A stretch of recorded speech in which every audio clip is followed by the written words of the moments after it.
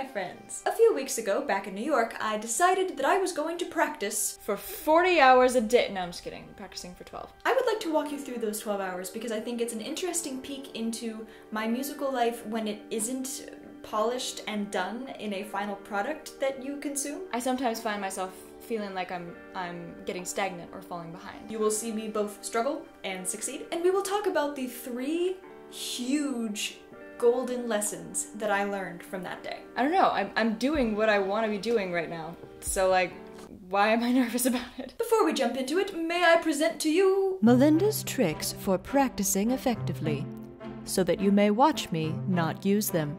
Set realistic goals every time you practice. Focus on drilling the hard spots as opposed to doing full playthroughs of a piece. If you do more playthroughs and less drilling, you're actually going to reinforce your mistakes at the difficult spots, and it will make you very afraid of those spots every time you do a playthrough, and it will just be harder and harder to get over later. Writing. I find it very helpful to connect the physical act of writing a note with the correction that I want to make. Use a metronome. I don't do that enough, but it's good. Don't practice for too long without taking a break. So it is currently 10:30. I am going to practice until 10:30 tonight. Okay, so let's talk about my relationship actually to both piano and guitar, because these are the instruments on which I am predominantly self-taught. I took piano lessons when I was a little kid, but stopped very early and then had to relearn when I was an adult. And the way I learned was through learning pieces. So you'll see that my warm-up is actually me playing through pieces that I know and love. But then my actual practice session, like the things I need to work on, would normally be the things that anybody who is more trained in piano would warm up with, because that's what they're taught first. For example, I have a lot of trouble playing scales on both hands, knowing all of the inversions of different chords, and playing through the 1, 4, 5 chords on different inversions consistently every time.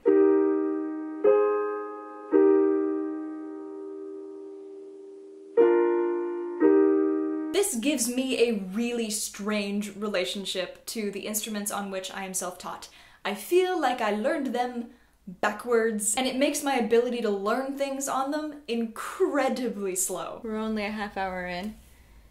I'm so tired. I don't have the tools to understand how my hands work on those instruments just yet. It's like I've learned a whole lot of key vocabulary in a language, but stringing together a sentence with the proper structure is still very hard for me. So yeah, basically drilling new patterns and hand positions on these instruments is very slow going. It's very time consuming and kind of frustrating. It is so frustrating. God, why?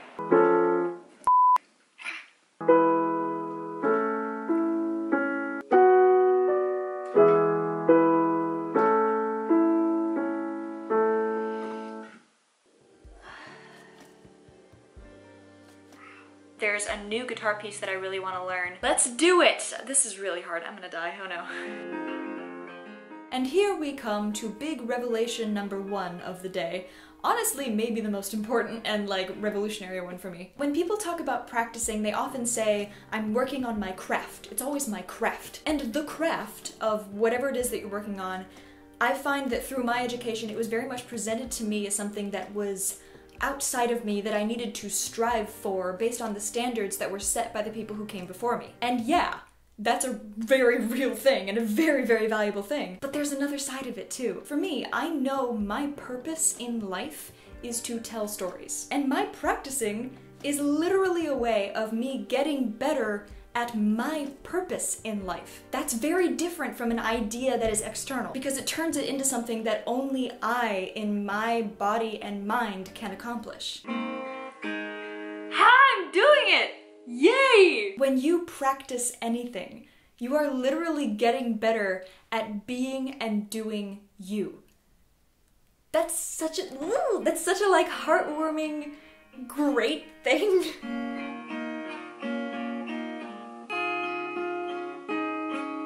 There we go.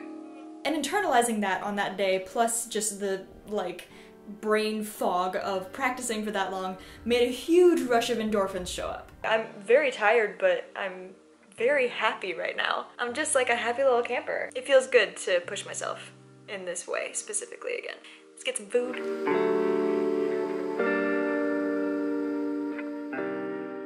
We're back from lunch, and we're gonna do some Irish flute. Aha! So, Irish flute. That is the instrument that I left piano for. Sorry, piano. And it is the instrument that I practiced and played the most growing up, so I feel like I am proficient in the language of Irish flute.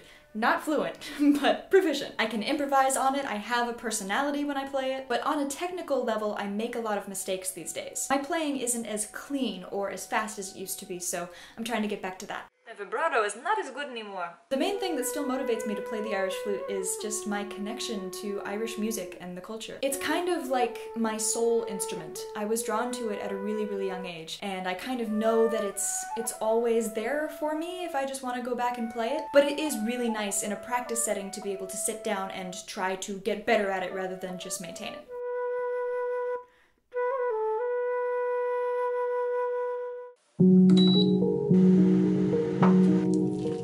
Okay, full disclosure.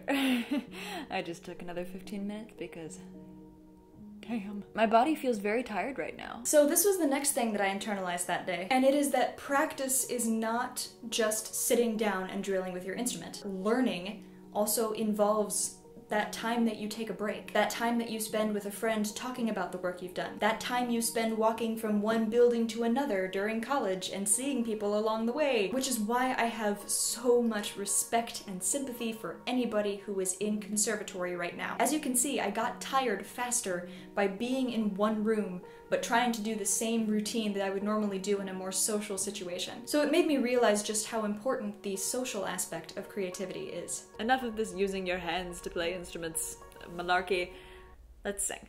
Oh god, my relationship to my voice. It's the longest relationship I've had to any instrument, and it is complicated. My voice is my best friend in the world, which means that we will not always get along at every point in our existence. I've always naturally had a quieter voice, and I only discovered a sense of power when I was in my late teens. But while I've never gotten hurt, that power has always felt like it's come from kind of a tense, almost a little bit shouty place for me. So more recently I've learned to mix, and now I am attempting to incorporate a mix belt. With the very intense work on my voice that I've done this past year, I don't recognize it particularly. That's an emotional thing to say, but it's true. But in a good way, it's a good thing. I am excited about the fact that I can do all kinds of things that I definitely couldn't do even a year ago.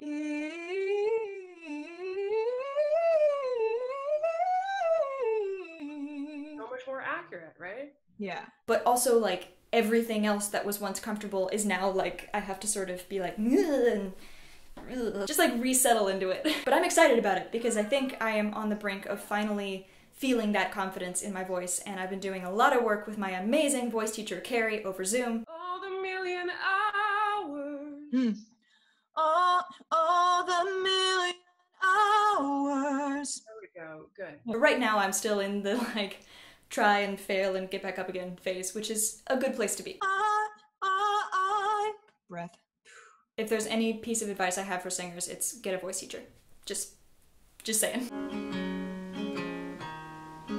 The final big golden revelation that I had about myself while making this video was the fact that I really did not want to release this video. Because by the end of the day, I realized that I had just filmed myself struggling at the things that I am supposed to be good at for 12 hours. I feel like because I gained a following at 19, back when I really didn't know how to do a lot of things musically and in my performance life, I felt like I have learned on the job in just so many ways. And that feeling of having to play catch up in order to do something has just given me a really strong sense of imposter syndrome that is, ooh, it is bad. And filming that struggle played into that insecurity wildly. But the reality is, all of your favorite singers and musicians and artists and freaking anybody, we're all still learning. We all go through these different phases of relationships with our instruments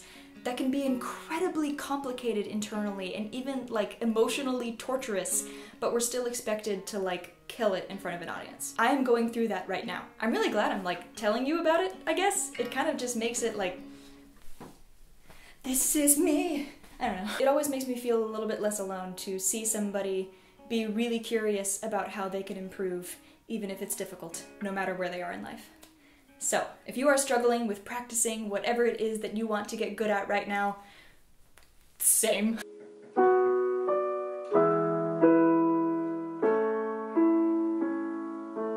That's getting easier. That's getting easier, and more sounding like I'm playing piano rather than being like notes. I'm losing my mind.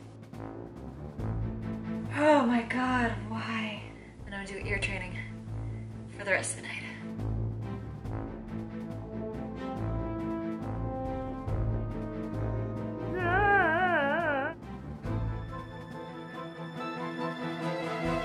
Okay, it is officially 10:30, and I can stop. I am exhausted. When my head hits the pillow tonight, I will have done well. I made it! If after that you would like to listen to a final product, you can listen to How Dare You, I'll put it here and down below. And be sure you are subscribed for more from me. And if you want to join my live stream shows and see some practicing and engage with an amazing Discord community, then you can join my Patreon family. Thank you all so much for watching. Follow me on all the social medias. Go practice. I will see you soon. Bye! Mwah.